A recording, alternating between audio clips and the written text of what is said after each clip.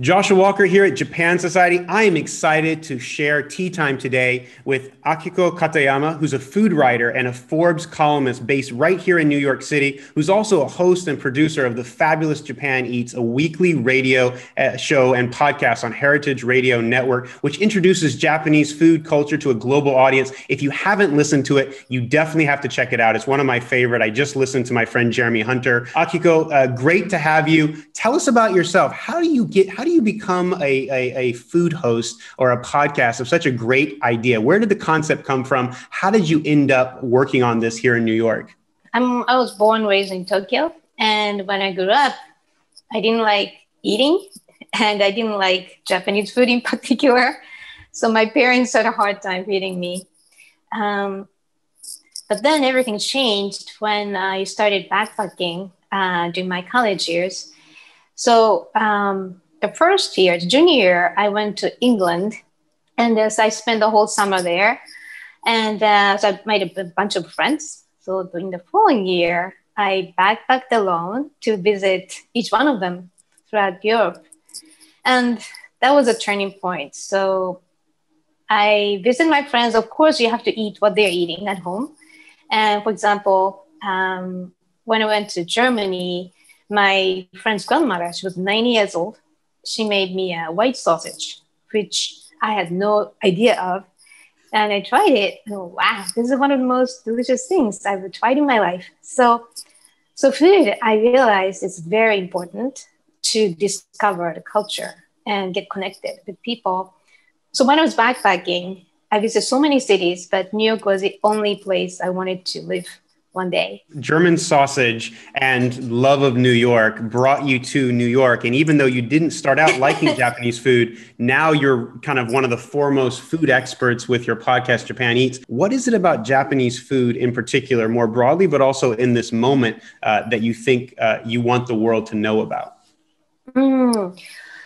Japanese cuisine has an interesting history in this country. So 1970s, there's a Japanese business person cleverly invented creative sushi rolls, like spicy tuna roll and California roll, to make sushi popular among general American consumers.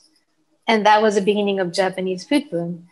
And in 1990s, Hollywood stars started to appreciate the healthy, beautiful food like, Nobu restaurant by Nobu Matsuhisa. They combined Latin spicy food and authentic Japanese food. So these two are non-Japanese, not authentic Japanese food. That made American people like, wow, that's interesting.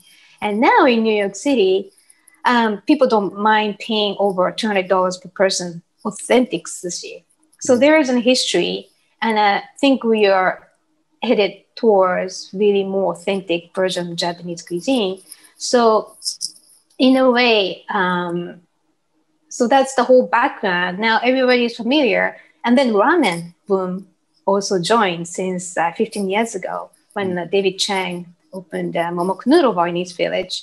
So I think I heard it's 5,000 ramen restaurants in the whole country. Yeah. So yeah, from all level, at any level of Japanese cuisine, from expensive kaiseki to casual ramen to supermarket sushi, that's the approachableness right now about Japanese food that makes it really popular, and healthiness. So talk to us about New York City in particular. You talked about the boom, and in some ways it began here in New York where these ideas kept on. And in some ways, New York is a food capital of the world. So what makes it here makes it everywhere. When I was a child coming back to America, everyone made fun of me for eating Japanese food. Now in New York City, I seem very sophisticated when I know Sapporo ramen, I know different varieties of food. But how popular has Japanese food become in New York? How many restaurants are there? Kind of what's the general scene breakdown between the kaisekis all the way down to the ramen kind of B-class food that Japanese would consider? I forgot the exact number of Japanese food restaurants in New York City. I think it's about a couple thousand right now. Famously, Masa in Time Warner Building, you spend over easily $700 per person, that kind of thing. But if you go to Whole Foods in New York, it's anywhere in the whole country, You can have like really decent quality of sushi and packaged in like you can buy about $10, that the kind of thing. So that's the range. Also, this is the city where you can walk to anywhere. It's open all day, all night, and like creative American chefs who started to open izakaya and ramen shops. So that's the diversity that you can try out. I think it's easier than like somewhere like in Ohio or Iowa. The traffic is not as much. People not interested in this diversity as much as here. So that's the culture, New York mindset. So that's why, like I just mentioned, David Chang's Momok Noodle Bar. There's still a line after 16 years of opening. There's always a line. So, I think it's more so mindset, and people like to look for something new all the time. And in Japanese food, especially because it's a healthy food, people still keep chasing the latest of Japanese food. That's what I feel in this city. Well, I think that passion that you feel is something that a lot of people feel for Japanese food. And in some ways, Japanese food and cuisine personifies Japan in some ways. Do you believe that this contributes to better understanding of Japan in the United States through its food, through its cuisine? Oh, definitely. So, so food is good when it's at your table. You're impressed by how delicious it is, how beautiful it is, and it's all those aesthetics. Part of it is important, but there's so much behind it. For example, so there is a phrase, "Yaoyorozu no kami," means there are 8 million gods in life. And so I think it's based on Shintoism, but there's God everywhere, from in your water glass to grain of rice. So I think Japanese mindset is mottainai. You don't waste it. So anything you kill, animal, fish, vegetable, you can't waste anything because it was a gift from nature. So that kind of mindset, you can see Japanese fishermen have a special technique called ikejime. That means, ikejime is a technique to kill fish instantly with a long wire by destroying the spinal cord of the fish so that it doesn't suffer. By doing it, you respect the life, and also the quality of fish remains as fresh as possible. So it begins even from fishermen before it gets to the table. And those things you can't see from restaurant's table. Typically, when I think of Japanese food, I think of the word omotenashi. It's a Japanese style hospitality.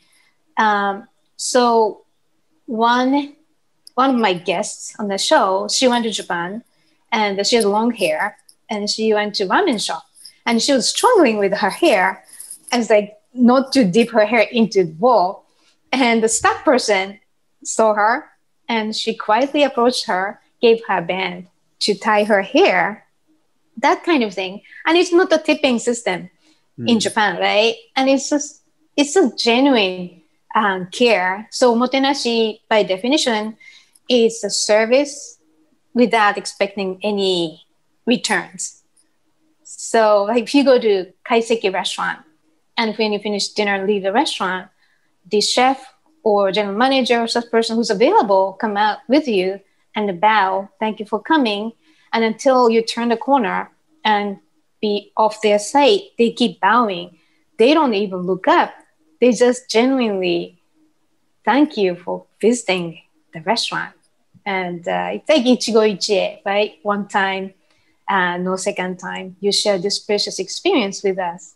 Yeah, I think that the spiritual connection, or the connection of sustainability between nature and food, and awareness of being mottainai or wasting things, is something that you've already highlighted, and particularly COVID-19 is even more relevant. Do you expect that this means that Japanese food will continue to be more and more popular? Do you think it's going to go more mainstream? What's the next kind of sushi roll innovation that you expect for Japanese cuisine in the United States or globally? I think about that often. So far, ramen and sushi are the two most important signature Japanese dishes. And what common in between the two? That's a carbohydrate. Carbohydrate is really approachable, and you need it. It's reasonable price. If you want to make it, it's reasonable. And I thought about udon, but I don't know. Donburi, the rice is gluten free, and the donburi means just a bowl of rice topped with something, and you can be creative. So I think donburi maybe. So do you have any upcoming projects that you'd like to share with us that further promotes Japanese cuisine and food in the world? Yes, I do. I'm working on my second book. The first book came out in January, and this is a plug. It's called A Complete Guide to Japanese Cuisine, and it's a bilingual book. I featured 90 dishes with ingredients and cultural background. It's from, 90 authentic dishes, not just, sushi ramen, but included sweets to regional dishes to beverages. So, and the second book is going to be the same, but you can dig deeper into more background matters. Yeah. No, this is great. I can't wait to get my hands on the copy, especially as we get ready for Christmas time. I think there's been a food craze, and more people are spending time preparing and making food at home. So even my family is asking me to make more curry rice, which is the favorite we have in my house. It's kind of our comfort food. I'm not a great chef by training, but maybe I can be inspired by your book. So I look forward to reading that. Thank you. So if the world was going to end tomorrow, what would be your last supper? I like the question. Can I have multi-courses? Sure. Give us the different versions. You're just going to make me hungry talking about all these things, but I can't, talking to a professional like you, I have to get all your insights. Okay. So I would start with a great glass of sake to toast to my friends, family, whoever should their time with me while I'm alive. And I really crave for yakizakana. It's a, just simple grilled fish, but it's usually seasonal. My favorite is mackerel. It's a lot of umami, very fatty and clean, just deliciousness.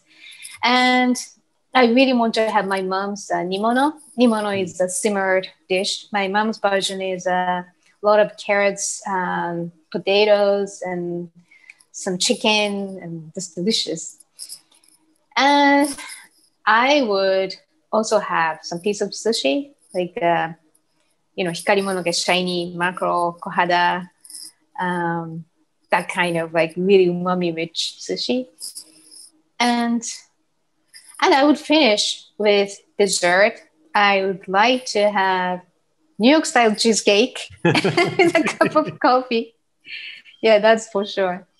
Well, I think that Last Supper actually personifies you perfectly in terms of beginning with your Japanese roots and the simplicity of home, and then kind of ending with the New York cheesecake that represents your home today. So thank you for being such a great representative for the food scene.